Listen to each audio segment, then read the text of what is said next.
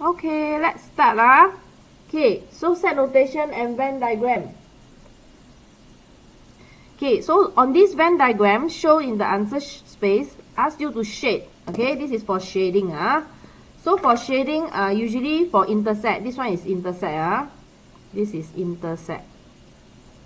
So usually for intersect, I will do my working shading. Okay, working shading. So at the side, I will draw with pencil, of course. A and B. This one I just draw here. So they say A prime. A prime means outside of A. Outside of A. So you shade everything that is outside of A. One direction. So you shade everything except A. Okay, except A. Then after that they say B. Means that I'm going to shade B as well. And then this time round you're going to shade the other direction. So from this working shading, you can see that the moon of the B is the one that has two lines. Okay, so it means that for the final one, you should be only shading the moon of B. Okay, so for intersect, always draw the working diagram, working shading. So of course this one you want to erase or not erase, it doesn't matter. Main thing is you have to see, okay, where is the intersect region, which is the moon of B, and shade it in the answer. Okay, so let's move on to part B. Okay, so given that the universe is an integer that is between 2 and 20, and important is you need to know whether 2 and 20 is included. So there is no equal sign, so that means 2 and 20 is not included. So let's list down what is inside our universe. So our universe start from 3 because 2 is not included. So it's 3, 4, 5, 6. So I have a lot of numbers here. So I'm not going to list down all of them. So you will put ... then just put 18 and 19. As long as by looking at this, you know that you have 3 all the way to 19. All the numbers between 3 to 19. Okay, next A. A is a set which is inside the universe. So you only take the numbers from the universe. A is prime number. So take note that prime number, so you start from 3. So 3, 4 is not prime. 5, 7, 8, 9, 10, 11, 12, 13, 14, 15, 16, 17, and 19. So all these are the prime numbers that is from the universe. Okay, always list them now. Next, for the set B, is a multiple of 6. So I will start from 6, 12, and 18. So these 3 numbers are inside my universe, which is multiple of 6. Wow, that's 3 years ago. That's quite some time. Good for you. Okay, so C. C is a bit tricky. C, they put in an inequality here. So we will do working at the side. So 4x minus 1 more than 20. We need to solve this inequality. So it will be 4x minus 4 more than 20. Bring the 4 over. 4x more than 24. So my x is more than 6. So this set C is actually integers that is more than 6. So of course we start from 7, right? So 7, 8, 9, ... all the way up to 18 and 19. So you can see that for the C is all the numbers from the universe except 3, 4, 5, 6. Okay, because we want more than 6. Okay, so now we have all the elements in my A, B, C. We can answer their question. So for part 1, they asked to find the elements in B intersect C. So you look at your B and C, you can see that the intersect is very easy one is you look at B. B has only 3 elements. So you ask yourself what elements inside B are also inside C. Okay, so it's only 12 and 18. So you will write B intersect C. The element is 12 and 18. Done. Okay, so B intersect C is this. Okay, so let's move on to the next part. They say, okay, I ask you to find the element X.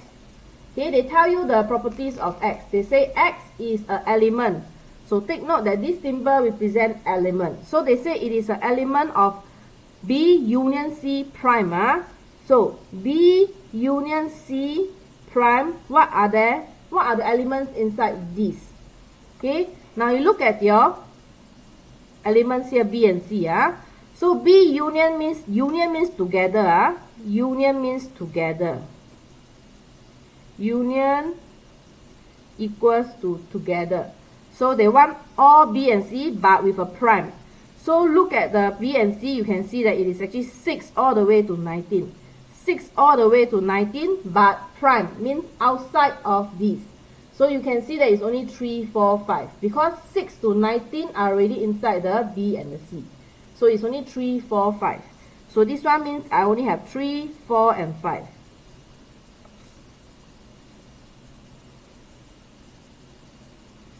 Okay, so B union C prime is only these 3 elements, 3, 4, 5. And they tell us that X is not an element. So take note that this means not an element. So let's take a look what is A. My A is prime number. So when they say not A, means that it is not a prime number. So you look at these 3 numbers, you will ask yourself which one is not prime number. So therefore, we know that X is 4. Because 3, 5 are prime numbers, only 4 is not prime number. So it's 4. Okay, so that is for this question 1. So I have go through about whereby you need to know how to do the shading. Okay, whenever you want to shade for intersect, you need to do the working shading. And then for this kind of set notation, what you need to do is list down the elements. Okay, so that after that it's easier for you to see.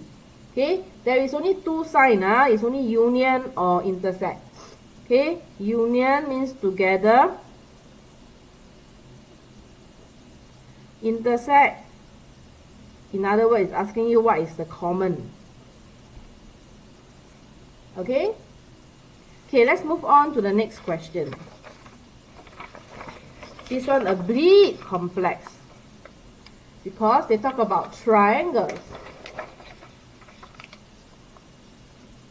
Okay, they say, okay, your universe is all the triangles. Then they tell you A is isosceles triangle, B is equilateral triangle, C is right angle triangle. So they want you to draw a Venn diagram to represent universe A, B, and C. So of course, we know that universe is here. And how about A, B, C? So take note that A is isosceles. So I need to see, you need to analyze the 3 types of triangle over here.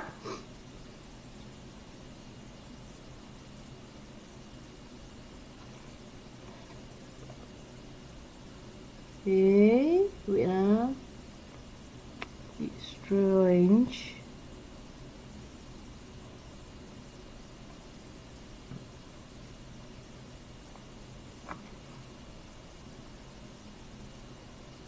Weird.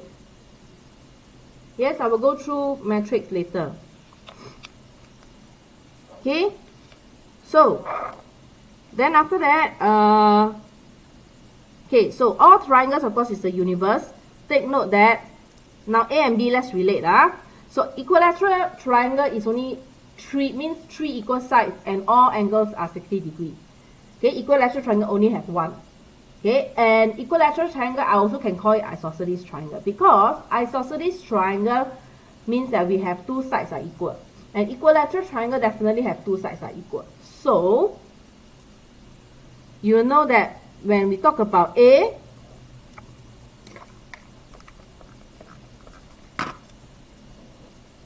the B is actually inside. The B is actually inside of A. So now let's take a look at how about equilateral triangle and B and C. Okay, B and C. Okay, so let's see B and C relationship. Equilateral triangle and a right angle triangle. First of all, right angle triangle, one of the angle must be 90 degrees. One of the angle must be 90 degrees. But my equilateral triangle, 3 angles are 60 degrees. So it's impossible for equilateral triangle to be a right angle triangle. So B and C is disjoint. So B and C is disjoint, means they have nothing in common. Okay?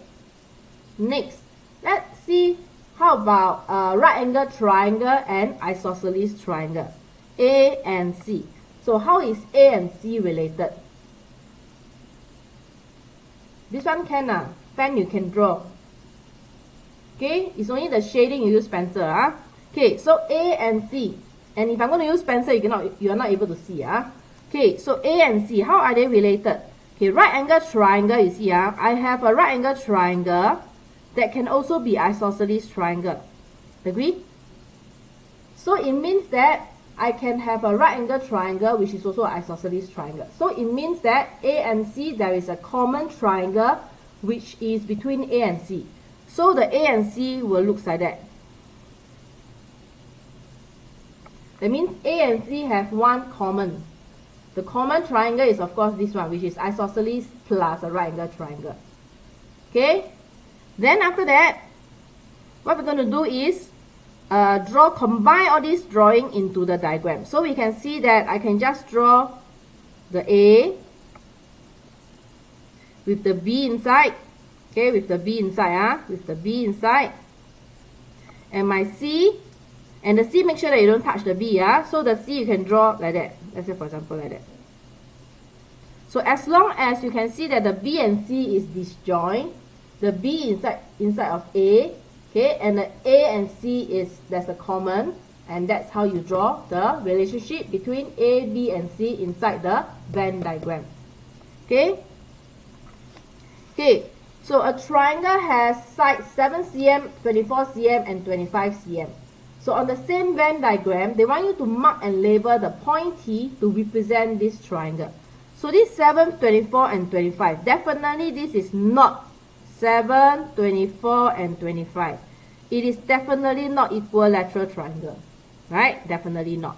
It is also not isosceles triangle because they don't have any sides that are equal.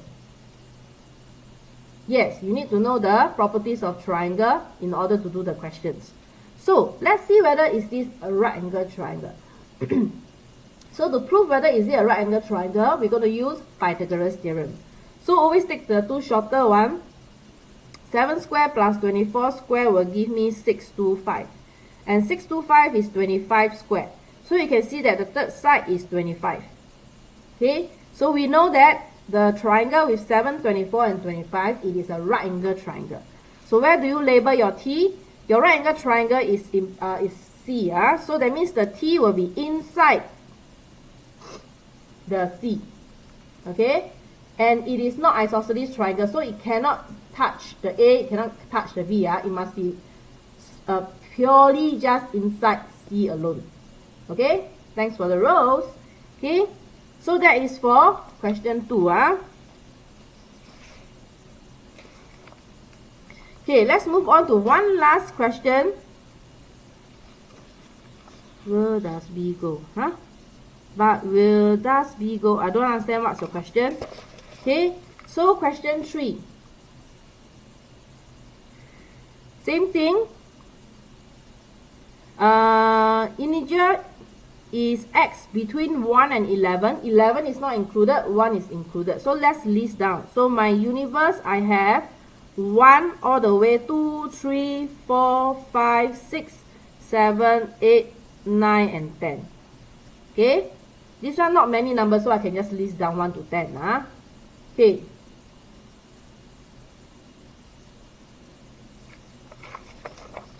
Not exactly very straightforward, Raphael. The question 2 can be quite confusing for some students. So you need to know the relationship. What I did was you have to ask yourself, A and B, are they related? B and C, are they related? A and C, are they related? How are they related? I draw them separately, then I combine them into the Venn diagram. Okay? Okay, so A is factors of 4. So A factors of 4 is very easy. How to find factors of 4 is 1 times 4, 2 times 2. You list down all the possible multiplication for 4. So 1 times 4, 2 times 2 are possible multiplication. So the factors of 4 is only 1, 2, and 4. Okay? So it's 1, 2, and 4. B. B is prime numbers. Okay, so take note. So common mistake is student take 1 as prime number, but 1 is never a prime number. The smallest prime number is 2. So for the B, right, it must start from 2. So do not include 1 because 1 is not a prime number. So 2, 3,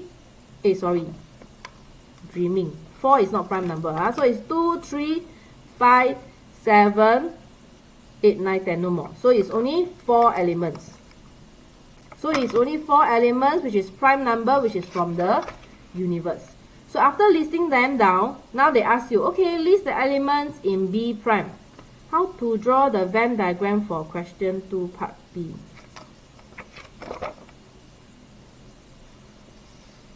No need to draw Venn diagram. They say on the same Venn diagram, which is this Venn diagram, they ask you to mark out T. So my T is this triangle, which is a right angle triangle. I have used Pythagoras theorem to show that it is a right angle triangle. So this triangle, they ask you to mark T inside the Venn diagram. So in the same diagram that I draw in part A, I just put a T inside the set C. Okay? Hello? Okay? So next, list the elements in B prime. Okay? Set notation depends. Most of the school teach in Sec 2, but sometimes they drag all the way until Sec 4, then they teach. Okay, so B prime. My B is prime number. So B prime means is not prime number. So it means that you will just B prime. Go and look at your universe. What are the numbers that are not prime? So it will be 1, 3, 4, 5, 6, 8, 9, 10. 8, 9, and 10. So you have 6 elements that is not prime number. Okay? Then after that they say list the elements in A prime intersect B. A prime intersect B. So it means that they want to look at the B and A prime. So A prime, because you see your A is factors of 4. So A prime means not factor of 4. So this one actually easy because your universe is only a few numbers. So you can just list down A prime. A prime will be 1, 2, 3, 3, 5, 6, 7, 8, 9, and 10. And if you want, you can write out the B also. B is 2, 3, 5, and 7. So intersect means what is common. What is common between these two? Okay, and you can see that the common is only 3, 5, and 7. So you say therefore the A prime intersect B, the elements will be 3, 5, and 7. Yes, important. What are prime numbers? Okay, numbers divisible by 1 and itself. Good. Yes. Well done. Okay, prime numbers are numbers that only have 2 factors, 1 and itself, excluding 1.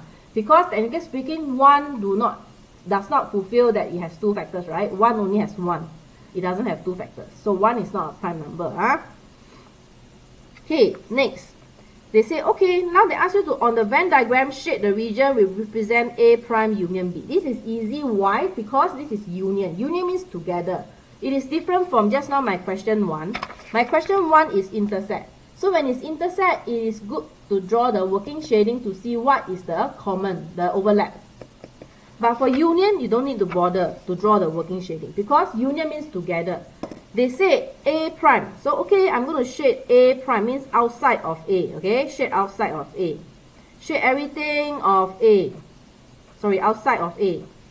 Okay, shade everything outside of A. Then they say shade the B.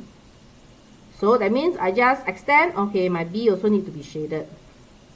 So it means that you are shading everything except the moon of A. Okay?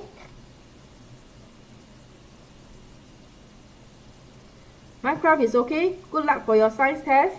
Okay? You can refer to the TikTok live replay on the YouTube channel. Okay?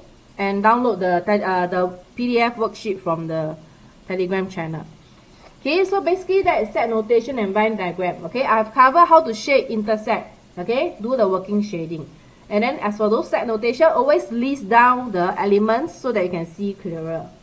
Okay, and then you can see. Okay, the one thing over here is they never mention. See, this one is asking you to list the element. If you see this n,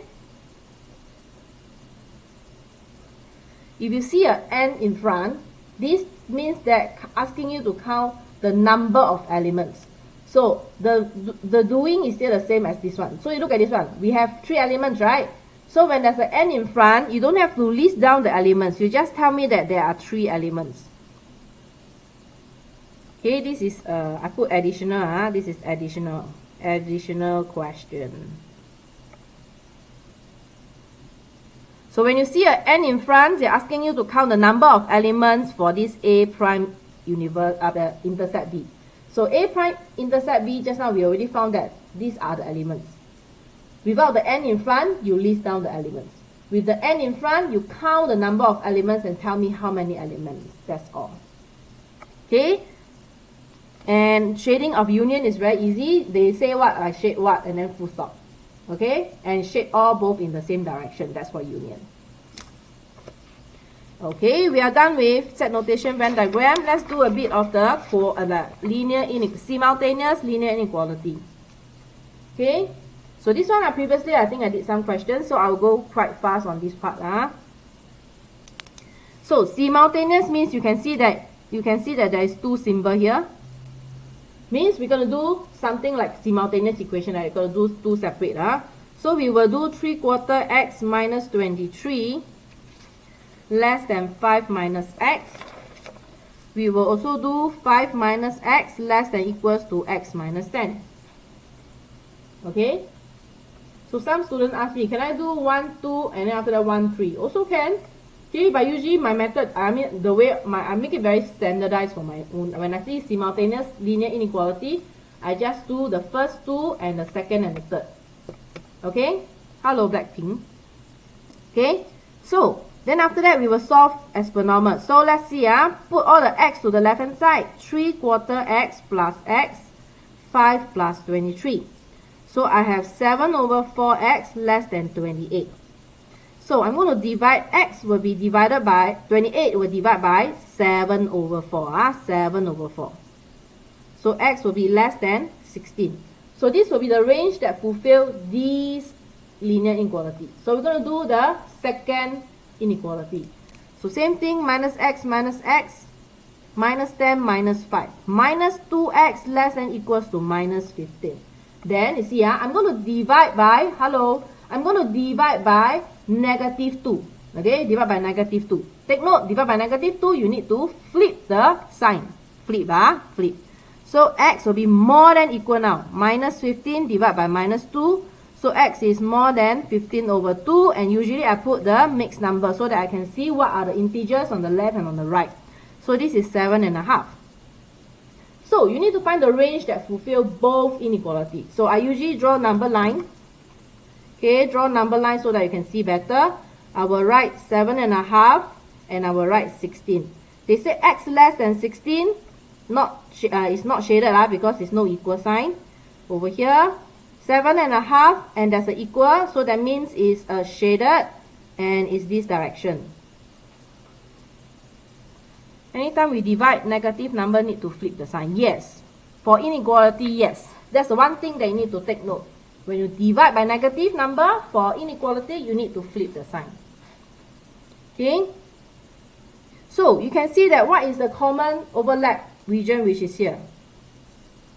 So, it means my final answer will be x is between, take note, do you see a shaded here? So, it is this 7.5 and then 16. Done. Simultaneous linear inequality is learned in, sometimes they teach in Sec 2, sometimes they teach in Sec 3. So, a lot of students, okay, see simultaneous linear inequality, they do separate, they never draw the number line and find a common region. This is very important, very, very important, okay? Then next, they say state the smallest prime number which satisfy the above inequality. So now you know that your so-called numbers, your range is between here, right? So now let's take a look. Within this range, what is the smallest prime number? Okay? 7.5 definitely is not prime number. The next integer will be 8, but 8 is not prime number. 9 is also not. 10 is also not. 11 is the smallest prime number. So you will say, okay, the smallest prime number x will be equals to 11. Okay? So in this question, they definitely will not ask you what is the largest prime number. Also, the largest prime number also can, because this one in the range is here. Huh? So if they ask for the largest prime number, 6, 15, 14, if it's largest prime number, then it will be 13 within this range. For the smallest, it will be 11. Okay?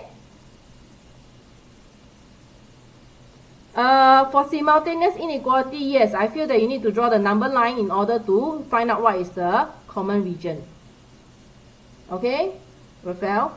So for simultaneous linear inequality, always draw out the number line to find out what is the common region between the two ranges. Because you are supposed to find a range that fulfill both inequality.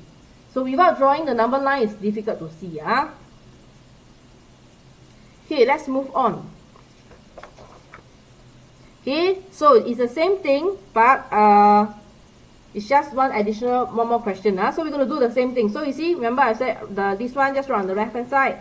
So 2/3 x minus 1 can put in decimal or must in fraction.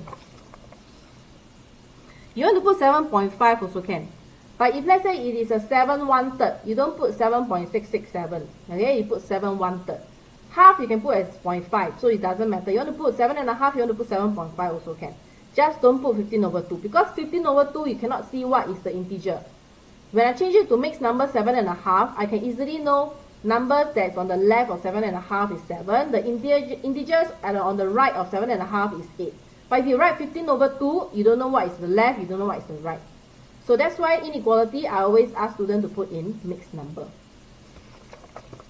Okay, so less than x, and then right hand side, x less than equals to 2, 8 minus x.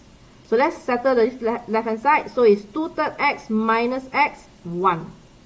So this is minus 1/3 x less than 1. See, I'm going to divide by negative. That means that you cannot put improper. You want to put improper is not wrong. I have explained that to put improper, you cannot see what is the integer on the left and the right. Put mixed number, you'll be able to see the integer on the left and the right. Understand? Okay, so now x, I'm going to divide by negative 1/3, right? So need to flip the sign, okay? So x will be more than negative 3. So now let's settle this side. X, 16 minus 2x. I'm going to bring the 2x over, so it's x plus 2x, 16, 3x, 16. So my x, 16 over 3. Okay, I have to change it to mixed number because I want to see what is the integers on the left and on the right.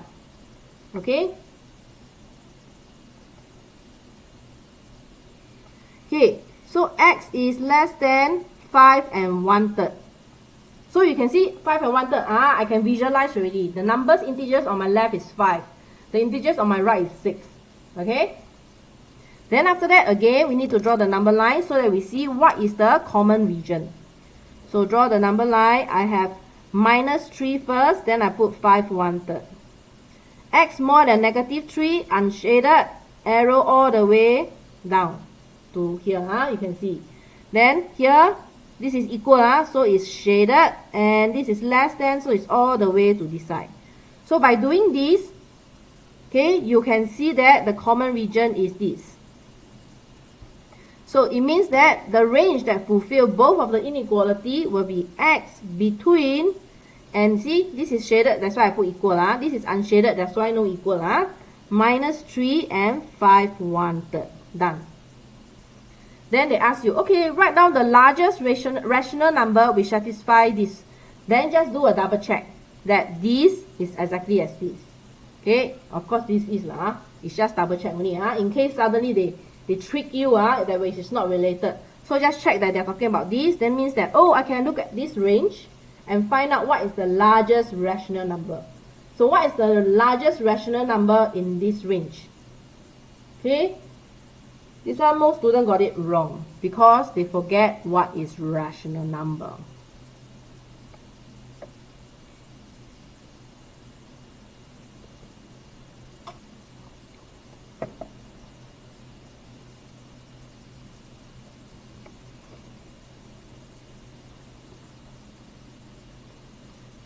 I'm sketching here, I'm teaching here, I got no time to draw nicely. I'm not in the art class.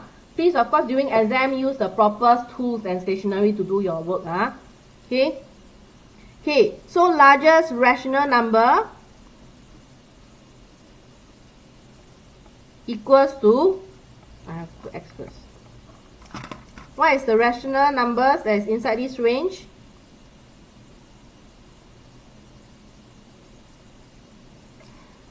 Recurring is also rational. Fraction is also rational. Decimal, terminating decimal is rational. Only non-terminating decimal is not rational. Okay, so I'm going to put one side here, just some recap. So some example of rational, some example of irrational. So some example of rationals are, of course, 1, 2, -3. These are definitely rational. Fraction 2/3, 1.4 with a dot, recurring decimal, or even 1.256. All these are 2/3. All these are rational. These are integers. This is fraction. This is recurring decimal. This is terminating decimal. This is fraction. All these are rational numbers. Okay? All these are rational numbers. So when we talk about irrational, I only teach Sec 1 to Sec 5. Okay, all these, some examples of irrationals are pi, square root 2, square root 3, pi over 2 or 2 pi. Whatever that has pi, they are definitely irrational. Because if you press a calculator, pi is equals to this. So you can see that the decimal behind is random. There is no pattern. I cannot put them as a recurring decimal. So these, the pi, is considered irrational.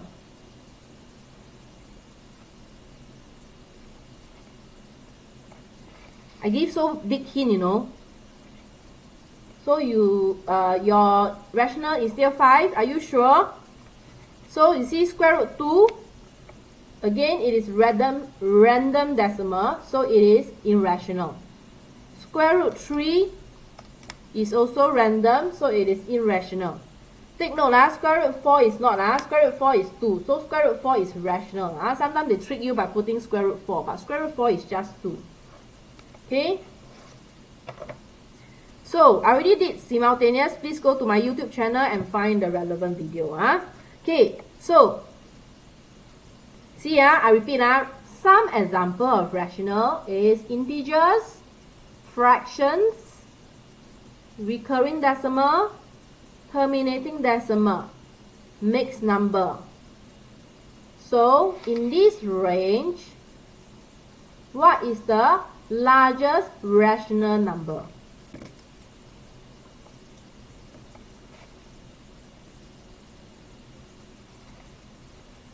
Wow, my hint so big already, you all cannot guess.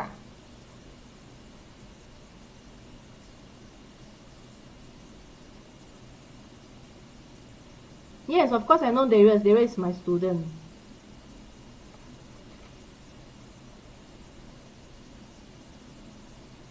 Is your YouTube channel same as TikTok user? Huh? I don't understand. My YouTube channel information, the videos in my YouTube channel are some videos of my replay of my TikTok live and also other videos that I've uploaded from previous some math lesson that I did previously. So I don't think it's the same. Okay.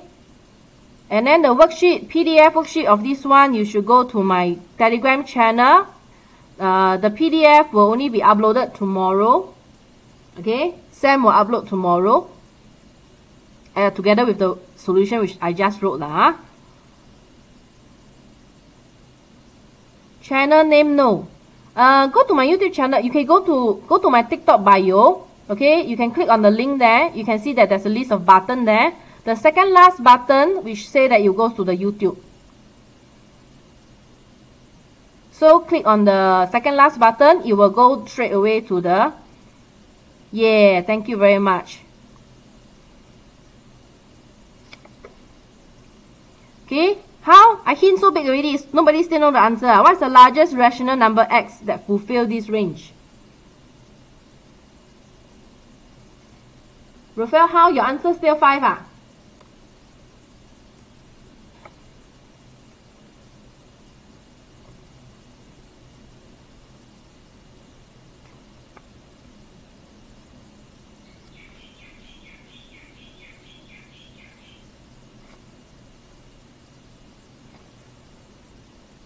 Numbers that is within this range, and they want the largest rational number.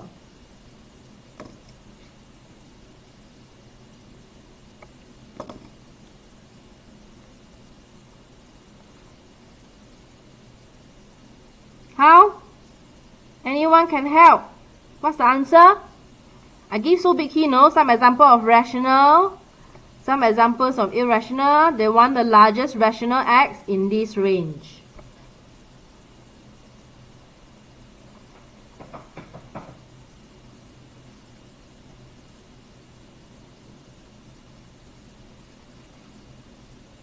Okay, answer is 5 1/3, because 5 1/3 does the equal means 5 1/3 is included, and 5 1/3 mixed number is under the category of rational number, so this should be 5 1/3.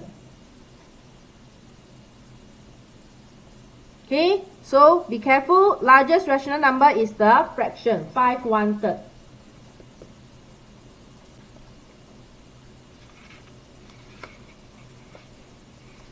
Okay, let's move on. What question mark? What question mark? Don't put a question mark. You put a proper question. I cannot understand what is question mark. Okay, let's move on. Okay, I put in 2 questions whereby to form linear inequality from problem sum. Okay, too bad Minecraft is not here. Previously he asked for this, but yeah, I decided to include these 2 here. So let's take a look.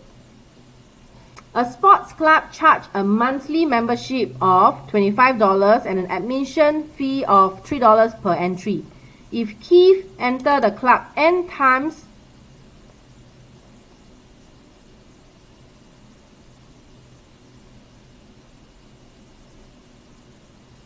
wow, well done.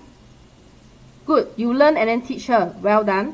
Okay, so enter the club n times in March. So they ask you write down an expression in terms of n to represent the total amount of money that Keith will pay in March. First, there is a membership. That means you definitely will have to pay the membership. So that means Keith will definitely pay $25. And every time he go, he has to pay $3 per entry. So how many times he go? They call it the n times, the n. So it means that 3n. Every entry, which is the number of times he go, will give $3. So I'm going to add them together. So this is the answer for part 1. This is the expression. Okay, this is the expression whereby 25 plus 3n. Okay, this will be the amount of money that Keith paid in March. Okay, so then next. Then they ask, okay, they ask you to form an inequality to find the maximum number of times that Keith can enter the club in March if he spent less than $54. Okay, so that means you need to form an inequality and eventually solve it. So it means that this is the amount that, in terms of expression, that he will have to pay. But his budget is less than 54. So less than 54. So I already formed the inequality. Okay, and then after that they ask you to find the maximum. So that means they ask you to solve this inequality and find out what's the maximum time. So 3n, 54 minus 25. So 3n is 29. N is 29 over 3. Change this to mixed number. N is less than 9 2/3. So you see, if I draw the number line, okay, 9 2/3, put the numbers integer on the left and on the right. Less than means this direction going here. So by looking at this, can someone tell me what is the maximum number of times? The answer is there. What is the maximum number of times that he can go with the budget of less than $54?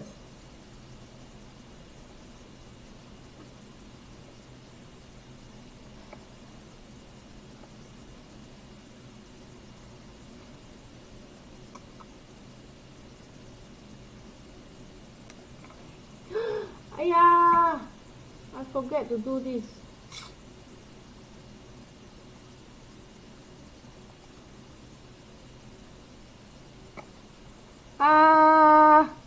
Pray hard that TikTok is not going to have technical issue again.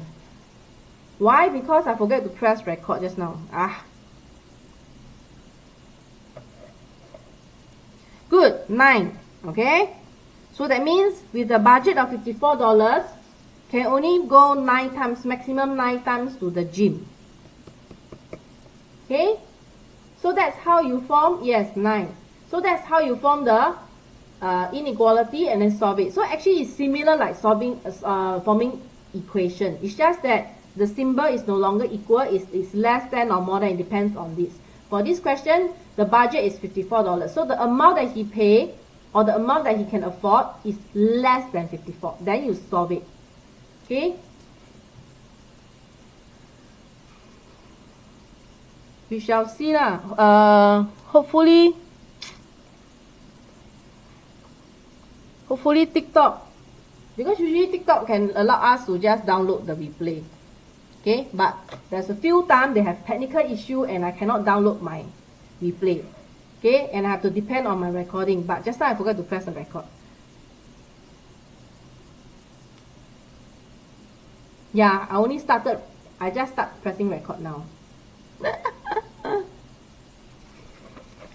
But don't know, let's see whether you are lucky or not.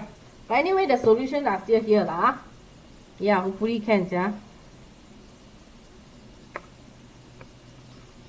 Okay, so the Mercedes taxi this is a second problem sum related to inequality. The Mercedes taxi in Singapore has a fare structure as shown in the table below.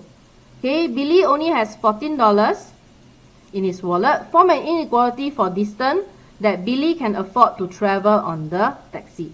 So for this case, right, I'm going to let the distance be D. Let the distance be D. So when I talk about distance, then just use the alphabet D. Okay, so you see, this is how you read the table.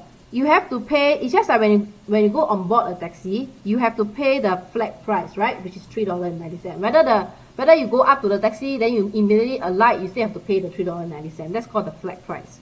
Okay, then after that, variable means as you move, okay, they state here that every 400 meters, they pay 30 cents. Okay, every 400 meters, pay 30 cents.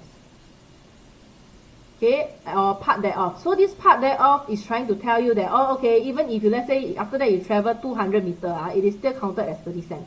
As long as you use the next block, which involves a part of the 400 meters, it will be counted as 30 cents. This is what it means. So then this, I will do this, and take note, this is 400 meters. So I need to convert this to km first. 400 meters is 0.4 km. Okay, what I did was I just divide by 1000. So how much that Billy can afford is, you have to take the distance that travel. I'm going to divide it by 0.4 because I need to know how many 0.4 there are. And then every so-called every set, it is 30 cents. Then I have to multiply by 30 cents. And don't forget, this is only calculation of the distance. You need to plus the flat price, which is the $3.90. Okay? So this is the amount, or rather this is the formula to calculate how much has to pay. $3.90 is the flat price plus distance divided by 0.4 multiplied by 0.3. This is the distance traveled, and then plus the $3.90. And because Billy only has $14, so it means that this must be less than or equals to 14. Why there is an equal? Because the $14 is inside the wallet already. So that means I can spend maximum $14. Okay, it depends. Okay? So this is the inequality that we form. And it's only 1 mark, means I don't have to solve. I just form the inequality. And part 2, There's 2 marks and they ask you hence find the maximum distance. So that means on this part, you will have to solve the inequality that you state here. So let's solve.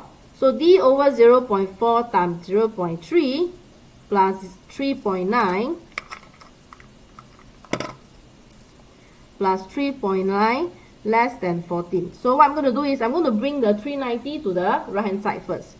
So d 0.5 times 0.3 less than 14 minus 3.9, which is, let's see, 10.1.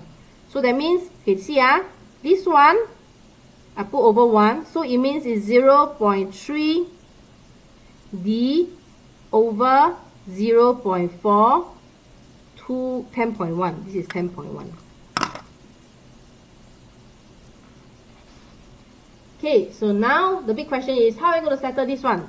If I rewrite, actually this is like that, 0.3 over 0.4 d, 10.1. So my d, simply just take 10.1 divided by this 0.3 over 0.4. So my d will be 13.7 over 15. Okay? But this is a bit tricky, This is a bit tricky, This is a bit tricky. Because they ask, what's the maximum distance that Billy can travel on the taxi? Maximum distance. Okay?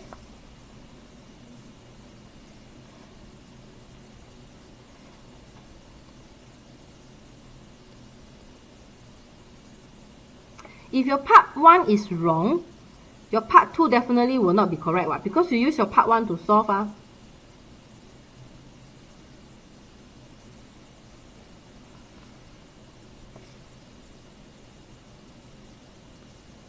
Okay, so take note, this is a bit tricky. So actually what you need to do is, I have to see 10.1, I take this one. How many sets do we have? Okay, so over here, let's see. Let me see. So this is actually 13.466. This one. But you cannot say that it actually traveled 13.4 because it is in terms of 400 meters. So you need to do a little bit of calculation. So how to find the calculation is, you will take the d over 0.4, which is my distance. This one, wait, let me see. Why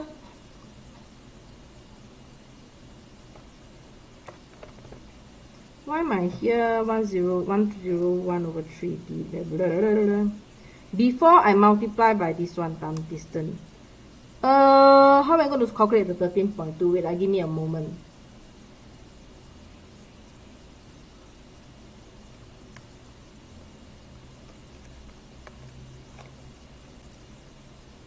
Okay, actually this answer should be 13.4. Round off to 3SF. Okay, round off to 3SF, it should be 13.4. This should be not 13.2, 13.4. So you see, you can only travel less than or equals to 13.466. You can be less, but not more. So we round it off to 3SF, we can say that the maximum he can travel is 13.4 km. No, I don't teach P6, I only teach Sec 1 to Sec 5. So see the range? So see how I solve my inequality. I solve.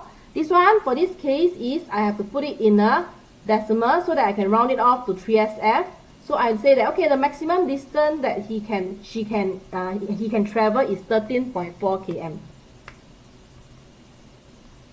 You need to use 10.1 divided by 0.3, round off to integers and multiply by 400. But actually, technically speaking, you know why? Because they said can part off what? Unless they say cannot part thereof, Z, then it will be correct. You understand what I mean? Part thereof means I can also travel 100 meter. I also can travel 200 meter. I have $14 ma. You get what I mean? Unless this question don't have the part thereof. Unless the question doesn't have the part thereof. Then yes, you are right. Using the 10.1 divided by 0.3, then after that, find out the integer and then multiply by 400.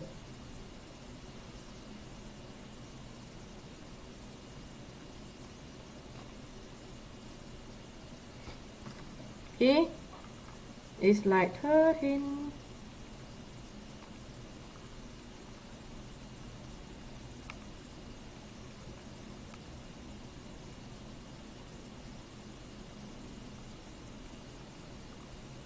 See? I have $13. I can spend $13.95. Yes, that's why I put 13.4. 13.466 cannot. So you see 13.4. See, if it's 13.4 km, I multiply by 1000. This is the meter, right? I divide by 400. I have 33.5. Okay, I multiply it by the 0.3 plus back the 390. I spend $13.95.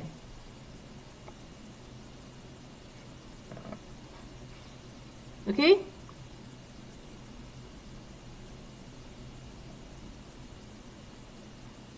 $13.6 will be out already, what? You see, 13.6 is 1 times 1000.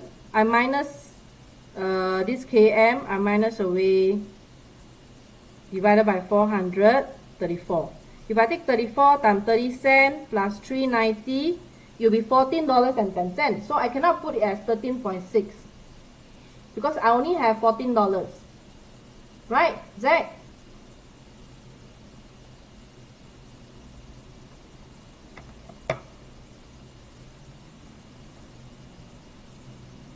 $13.466 will cost more than $14. 13.6 also will cost more than $14. Let's see mine.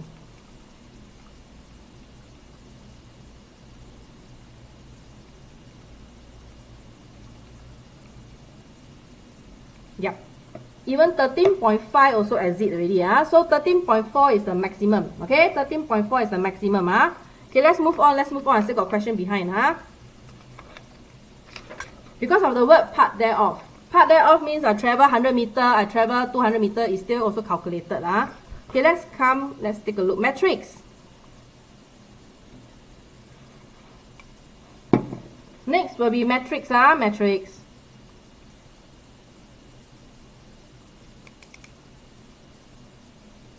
I teach Sec 1 to Sec 5. Okay. So we're going to do matrix. Just now one question asked about matrix. One student asked about matrix, right? So Alicia and Berth took a multiple choice test. Okay, the matrix show the result of the test and the marks awarded. So this is the matrix whereby 13, 12, 0, 5, 7, and 3. And this is the marks. So you need to find these multiplied by this. So first, let's check whether is it a valid multiplication. Of course, when they ask you to find this, it's a valid multiplication. But I always make it a habit to find out whether is it a valid multiplication and what is the final order. Okay, so remember this RC. We always go by number of the row and then number of the column. So this 13 and 12 is row 2, 2 row and 3 columns. So it's a 2 by 3 matrix. This 2, 0, minus 1, we have 3 row and 1 column. So it's a 3 by 1 matrix. Okay, 3 by 1 matrix. 2 by 3 and 3 by 1.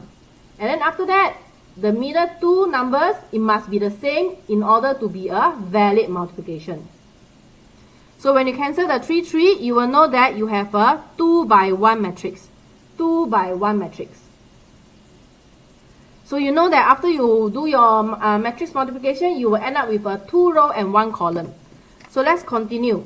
So I'm going to write out here 13, 12, 0, 5, 7, and 3. 2, 0, and negative 1. So what I do is, first row, first column. So it will be 13 times 2. Always write this. 13 times 2 plus 0 times 0 plus 7 times negative 1. So what I did was 13 times 2 plus 0 times 0 plus 7 times minus 1. Okay, 13 times 2 plus 0 times 0 plus 7 times negative 1. And that will give us a number. Then we will go to the next row. So the next row will be 12 times 2 plus 5 times 0 plus 3 times negative 1. and we will end up having two numbers. Okay? And we will have 19, 21. 19 and 21. Okay, so this is how you multiply. First row, first column. Okay, and then of course, if there are some more column, you will just continue first row, second column, first row, third column. Okay, but for this case, we only have one column. So then we will go down to the next row, first column, and blah, blah, blah. Okay, so the important is you need to know what is your final order. So this is a 2 by 1. So you know you have a 2 row and 1 column, which is correct. Okay. Next is they ask you explain what your answer in part 1 represent. So sometimes you find that, hey, very confusing, I don't know what is what. So what you can do is you analyze what they are doing inside the numbers. They take Alicia 13, they multiply by 2 marks, plus no attempt 0 times 0 mark, plus 7 times minus 1. So actually the 19 represent the marks for Alicia, correct? Then when they do 12 times 2, 5 times 0, 3 times minus 1, they are actually trying to find the total marks that Perf get. Bert get. Right? So, by analyzing the number, you will know that, okay, therefore, you will say that, you can say 1921 represent the total marks that Alicia and Bert scored. Must put the word respectively.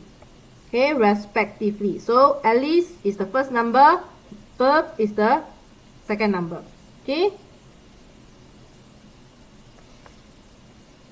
So this is just simple matrix multiplication.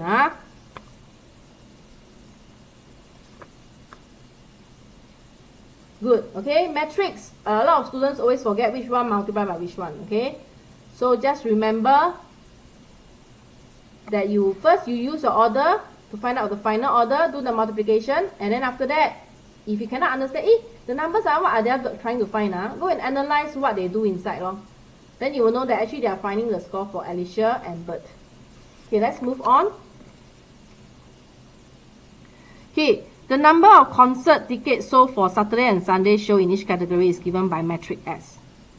So they say that the ticket costs $80 for adult, $40 for senior, and $60 for children. So respectively individual is the keyword for marks. Yes, respectively is a keyword. Okay, the name also must put correctly lah. Okay, the first elements, because the first element represent Alicia so you must write Alicia.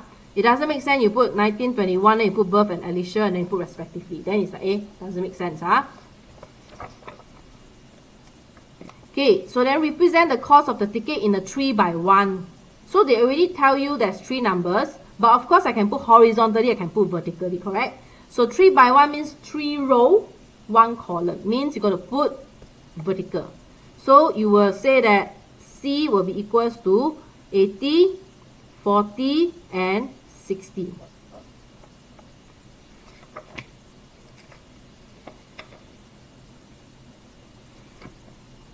Okay, next, they ask you to evaluate the matrix T equals to S times C. So my T equals to S, which is this one. So just put 158, 188, 36, 15, 123, 174. And the C over here, 80, 40, and 60. So same thing, this is RC, so this is 2 by 3, this is 3 by 1. So final is still 2 by 1. Okay, so we're going to do the same thing. First row, first column. So it will be 158 times 80 plus 36 times 40 plus 123 times 60. Go to the next row, 188 times 80 plus 15 times 40 plus 174 times 60. And we end up having 2 numbers. And that 2 numbers is 21460 and 26080. And after that, they will ask you what's the meaning of these 2. Right? Yes. They say state what the elements of T represent. Okay? So over here, I will state that 21460 and 26080 represent, so I still don't know what is it, right? Okay, go back, let's analyze what they do with the, do you teach complex number during other days? No, I don't teach complex number. Complex number is not in O-level syllabus. Okay, so let's analyze the number. They take 158 times 80. 158 times 80, then they plus 36 times 40. 36 times 40.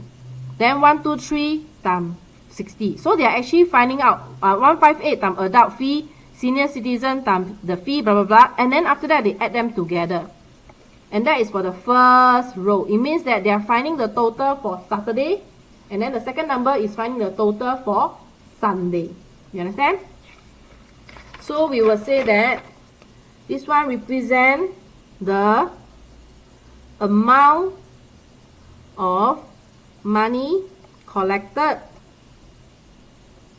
for Saturday and Sunday respectively. Done.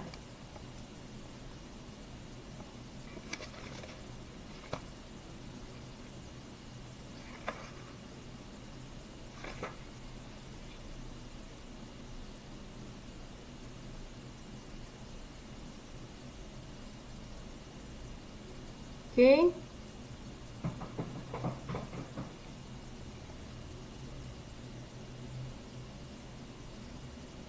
No problem. Okay, let's move on to the next question. Okay, I'm moving on to mean, mode, median.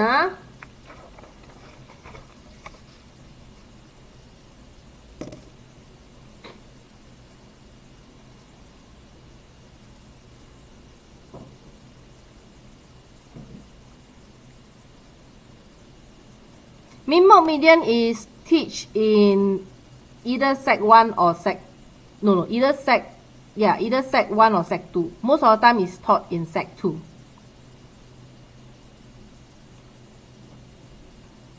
So this question 1 is a pretty straightforward one. The table below shows the number of coins that each of the 30 students that were surveyed.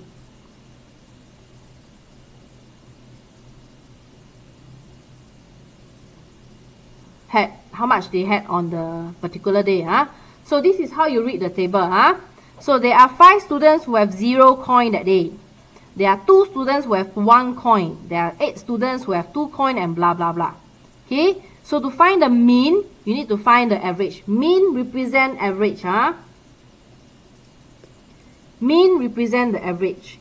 So how are you going to find the average? Hello. Okay, how do you find the average? You will take the 0 times 5 plus 1 times 2 plus 2 times 8 plus 3 times 6. I need to erase this one. Okay. Plus 3 times 6 plus 4 times 4 plus 5 times 5. This is the total number of coins that we are talking about. Because 5 students 0 coin, 2 students 1 coin, so 2 times 1, total coin is 2. 8 times 2 is 16 coin, blah blah blah. So add them together, that's the total number of coin. Jerry, you keep changing your name. How? Oh, now I remember the name Jonathan. All your pet is called Jonathan. Okay, divided by the total number of students. Okay, because they want to find the average number of coins per student. So I will have to put total number of students at the denominator. How am I going to find the total number of students? Add these together. So it's just 5 plus 2 plus 8 plus 6 plus 4 plus 5. Okay, and after you press calculator, you get 2. The one is round off one. Okay, wait. So I need to calculate 0 plus 2 plus 16 plus 18 plus 16 plus 25, 77. 5 plus 2 plus 8 plus 6 plus 4 plus 5 divided by 30. Actually they already tell me it's 30 students. Okay, so 77 divided by 30, that gives us 2.5666. Round it off to 3SF, 2.57, 3SF. So this is the mean. Okay, this is the mean. Next, to find median. Okay, median, please remember that to find the median, you need to find the middle position. So the number of data I have is 30. So always use n plus 1 divided by 2. N plus 1 divided by 2. So n means the number of data. For this case is 30. So it's just 30 plus 1 divided by 2, which is 31 divided by 2. Not doing standard deviation question today. I did it previously already. So take a look at my YouTube channel for my previous TikTok live. So 31 divided by 2, I will have 15.5. So I will have, when I have 0.5, it means that I have two positions that I'm interested. That means two numbers are fighting for the middle position. So it's 15 and 16. So let's go and see which are the number that are sitting at the 15 and 16. So over here I have 5 data, 7, 5 plus 2 are 7 data, 7 plus 8, 15. So that means the 15 data is number 2. It means that my 16 data will go to number 3. So that means number 2 will be sitting at the 15th position, number 3 will be sitting at the 16th position. To find the median, I have to take the average of these two numbers. So it's 2 plus 3 divided by 2, which is 2.5. Okay? So for median, you need to find the middle position. So it's always n plus 1 divided by 2.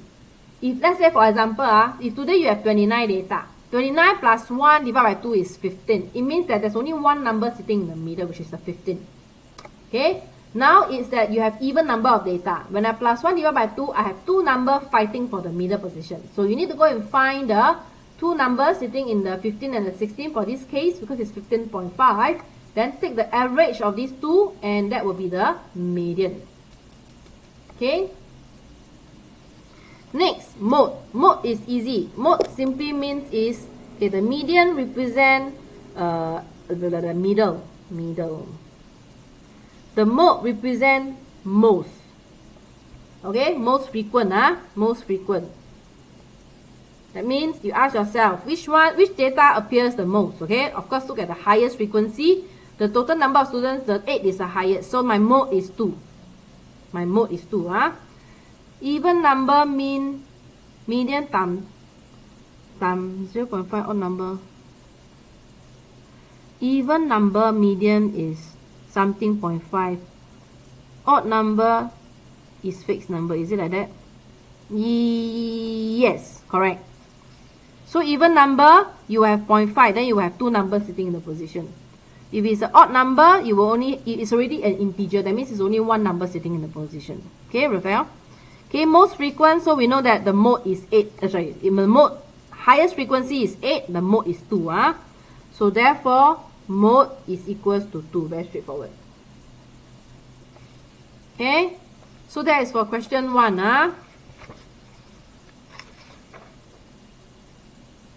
Okay, we will go to the next question.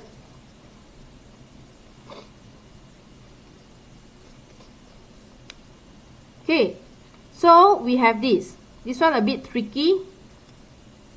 The mean of 5 numbers is equal to the median of these numbers, which is 8. So you see, I put 1, 2, 3, 4, 5. They say they have 5 numbers.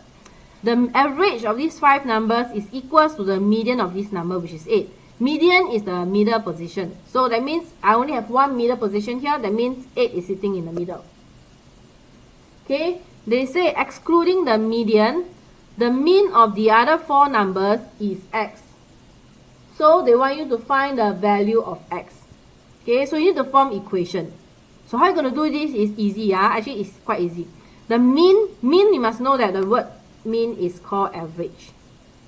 They are telling you that the average of the other 4 numbers is x. So do you agree that the total of the other 4 numbers is just taking the x multiplied by 4 numbers, which will be 4x.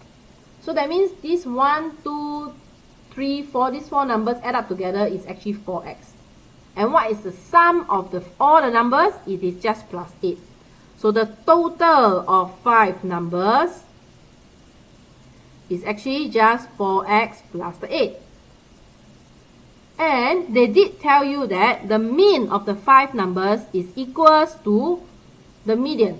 So that means the total, I'm going to divide by 5 number. This is the average or the mean of 5 number. They said this is equals to 8.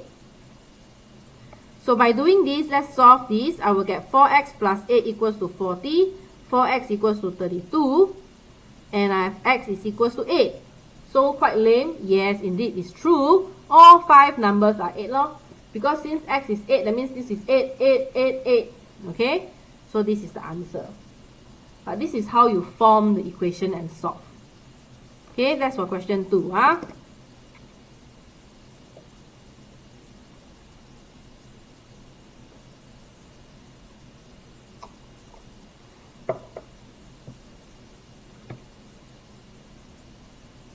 Okay, let's move on to the last question. This question, the tricky part is the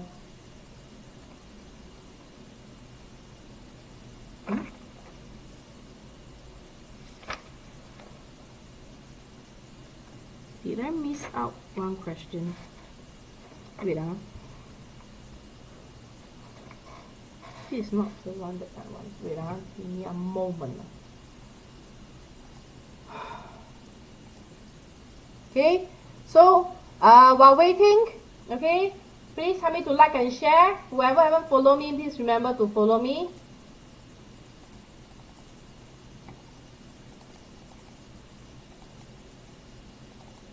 Today is 27 Feb.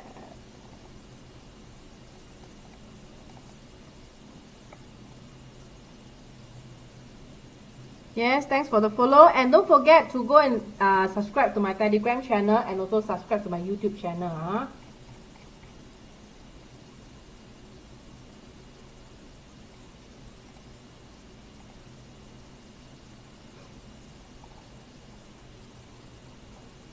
Okay, so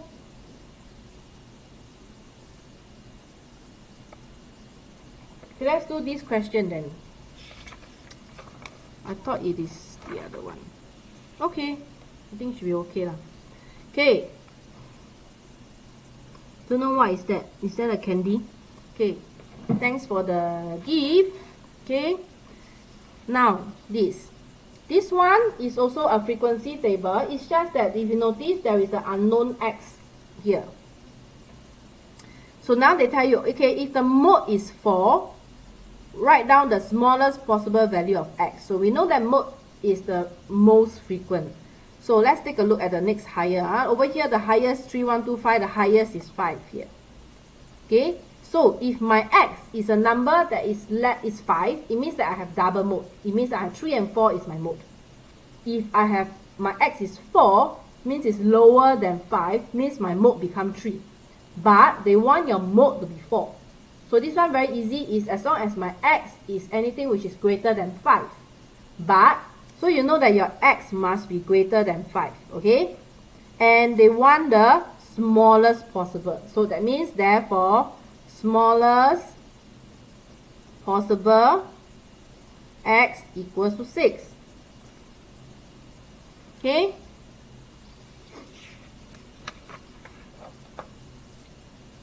Let's move on. Now, this is the part whereby it's tricky. So, they say if the median is 3, find the smallest possible value of x. I'm going to put a diagram here.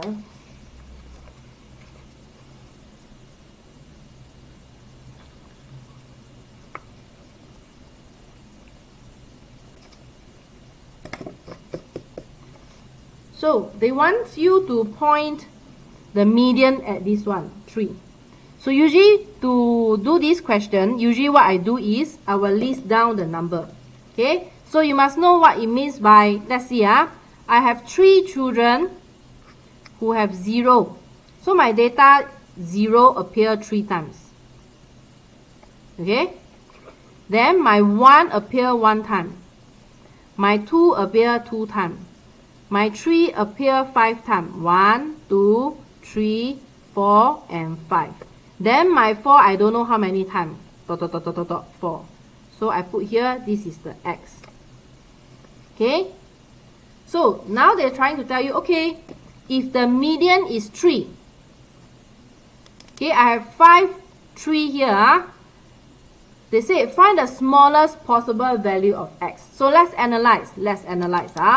If my median is pointing as the first 3, okay? Remember when we talk about median, let's say for example 5 numbers, 1, 2, 3, 4, 5. When this one is the median, do you agree that the number of data on the right is the same as the number of data on the left? Okay? So for median, the so-called property is the number of data on the left and on the right, they are the same. Okay? So this is the concept. This is the concept. So now let's take a look and analyze.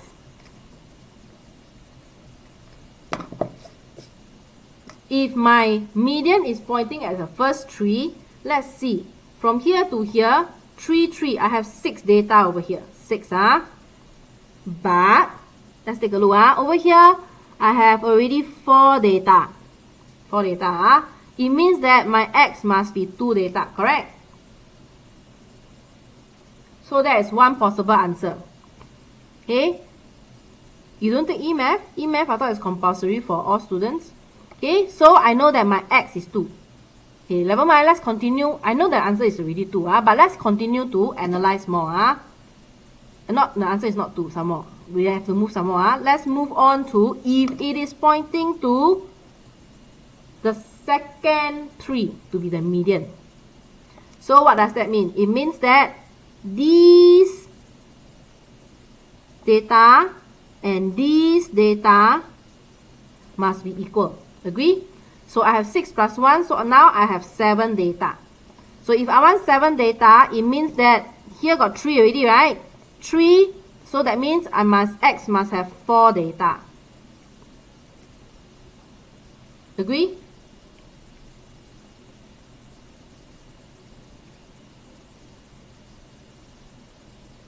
Okay.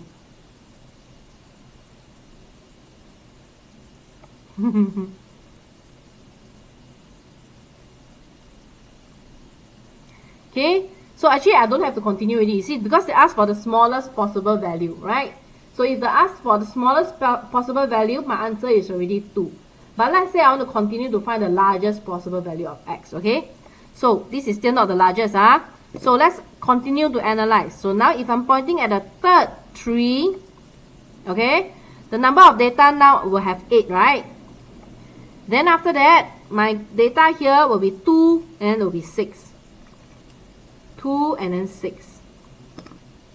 Okay, and if I continue, if I continue, I will have how many? 3 plus 6, I will have 9 data.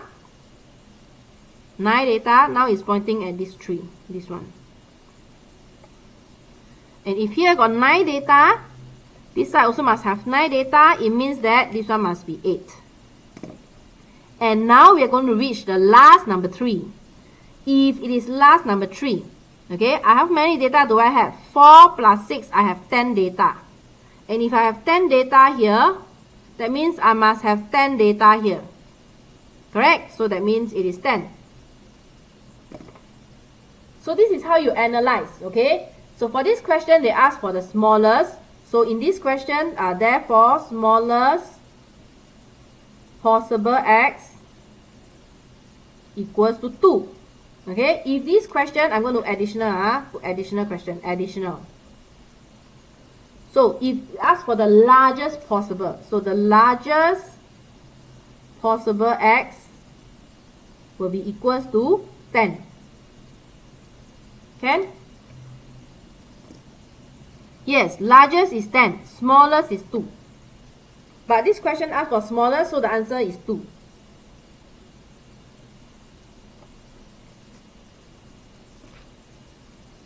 So every time they ask for this kind of median, you can actually draw it out. But this one, I plot out all the numbers is because the numbers are very small.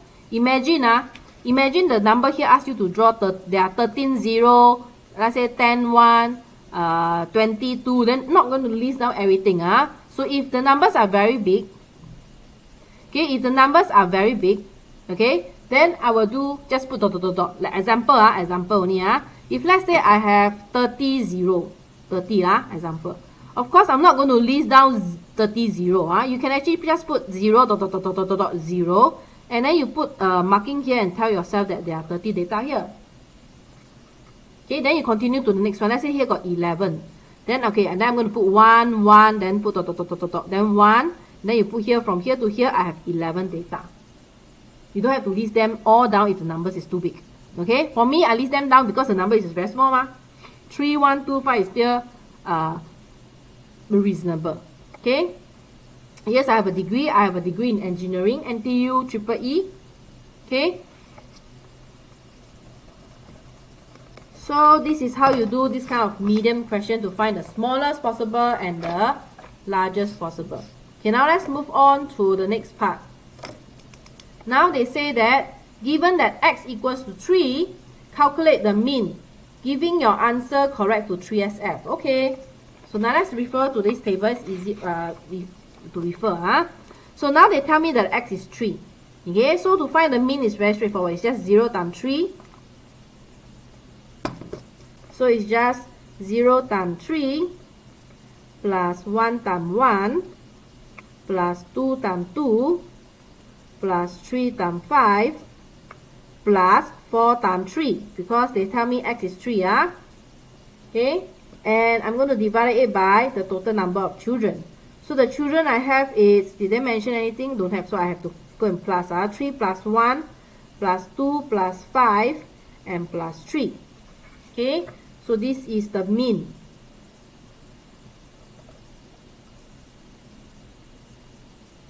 Mean is the average. Okay, so I will put here 0, 3 plus, okay, the number quite small, 0 plus 1 plus 4 plus 15 and plus 12. Divided it by bracket 3 plus 1 plus 2 plus 5 plus 3.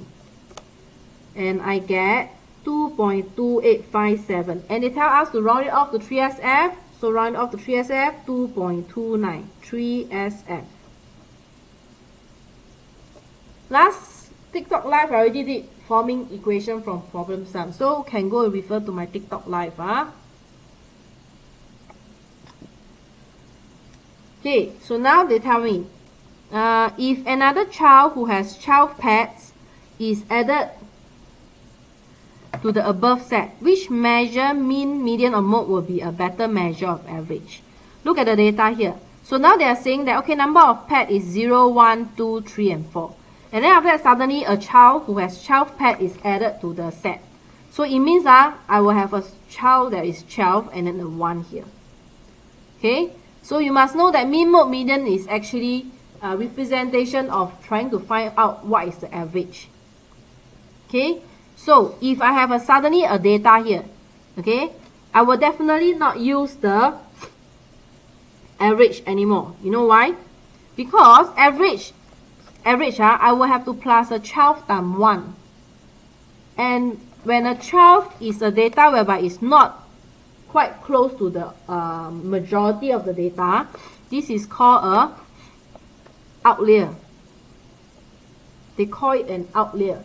Outlier is a data that is not like close to the majority of the data. And if you're going to use it to consider your average, it will affect your calculation and accuracy. So usually when there's an outlier, we will put the outlier away and don't take the data into consideration. So in this case, which will be a better measure of average? Okay, mean is definitely out. Okay, mode also can, but the thing is median will be a better measure. Why? Because I only add in one student with 12.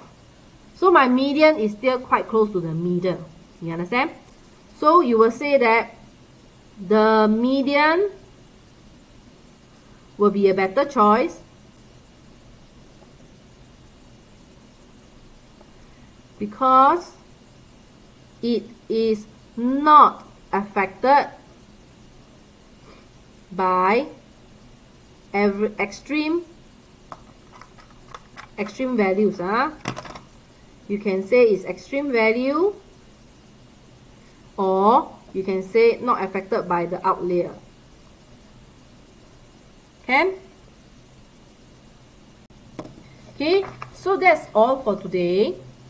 Okay, so we have done set notation Venn diagram, we have done matrix, we have done mean, mode, median, and as well as simultaneous linear inequality.